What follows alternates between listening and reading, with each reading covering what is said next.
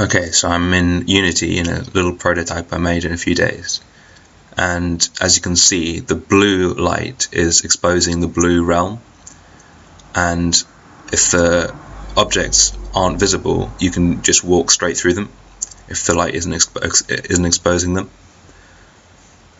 So I'll just demonstrate some of the functionality. If I could jump higher, I'd be able to go into the sort of invisible bit. So yeah, now I should be able to just jump on top of it, even though you can't see it at the moment. Now I've turned on collision mode, and you can see the things that you're actually colliding with that you can jump on.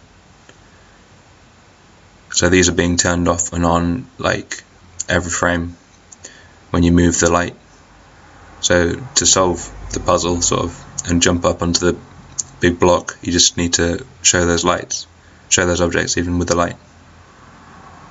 And this is a different realm, the green realm, which doesn't show the blue realm's objects, just the green ones.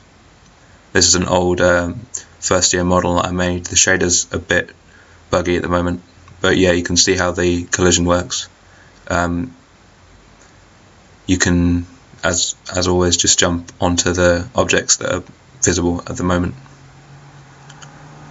And if you collide with the objects in the blue realm, with the green realm's light, they just collide. But if you collide with the blue objects with the blue light, then the light bounces off.